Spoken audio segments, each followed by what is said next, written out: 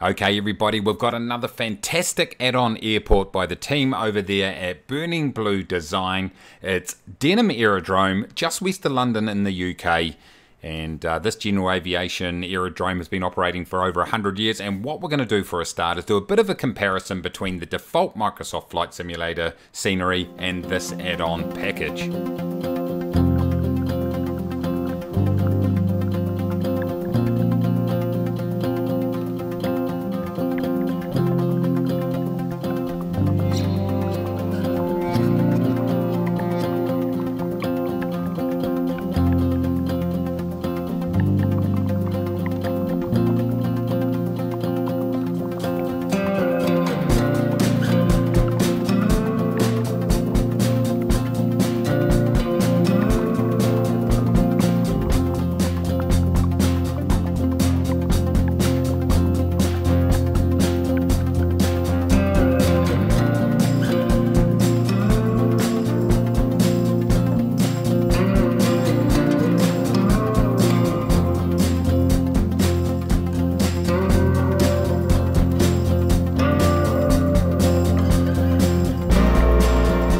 Okay, we're at the north side of the aerodrome right here, and I'm going to show you in more detail some of the features you get with this add-on scenery. And first of all, you can see the custom ground textures that they've implemented into this add-on. And just below us here is the control tower, and we're going to pop down inside here because there's one feature in here that I absolutely love. Excuse me, the controller right there who's wondering what the heck's for lunch. But this little rectangle device right here, let me zoom in so we can actually see it properly. This right here is an analog weather instrument. We'll get there eventually, Mace. And it's actually working. So it's going to tell you the barometric pressure, the QNH. It's going to tell you the wind speed and direction. And it's reflecting exactly what's happening outside this window here. So I thought that was a pretty cool little feature. You're also going to see some dynamic scenery. So things or people around the airport are going to change depending on the time of day. So we'll just jump up here and take a look. We're currently here at 8:14 a.m. So let's just go through. There we go, 9:53 a.m. This guy's come along. And we've got a lady sitting down at the bench here and another guy over on that picnic table. Let's progress the day further a bit more. And that lady's loving the day out in the airport. There we go. Later on in the day, they've disappeared. And then as we come into night, it's probably worth taking a look at the night textures earlier on, actually. So let's do that right now. But as you can see, you've got that guy there is dedicated. Look at him. He's still up there loving life.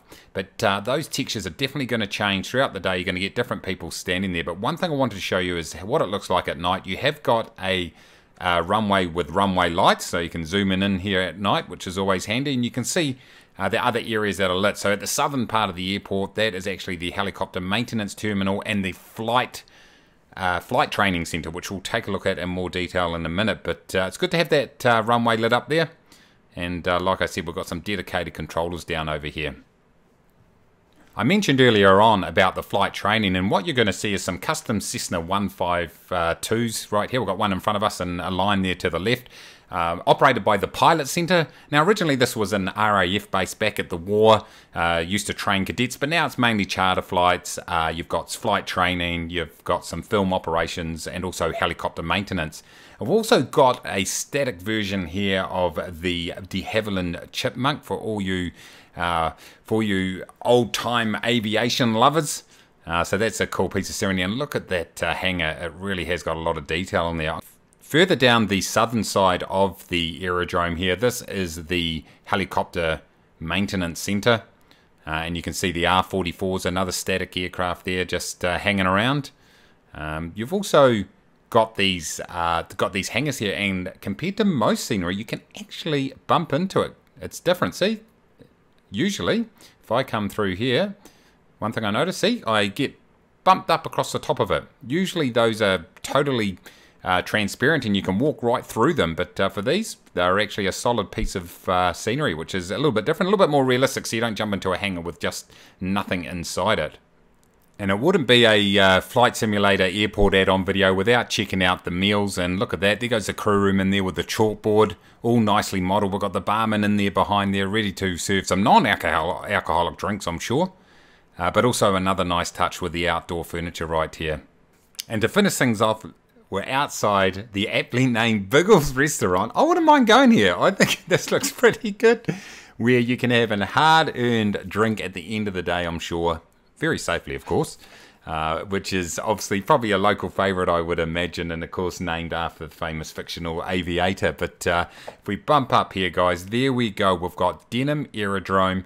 One thing I didn't mention is you got the accurate placement of all the taxiways and runways right here, as you can see as we pan up above it.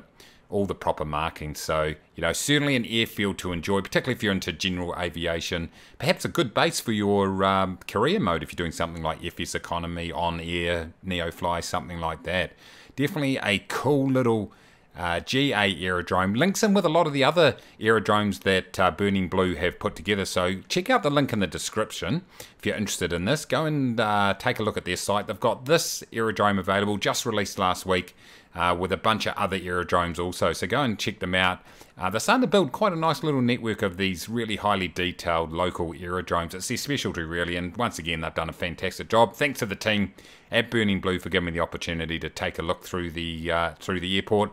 And once again, thank you all for taking the time to watch a video. If you're new, how about consider subscribing? Smash that like button too, why not? And until next time, everybody, take it easy.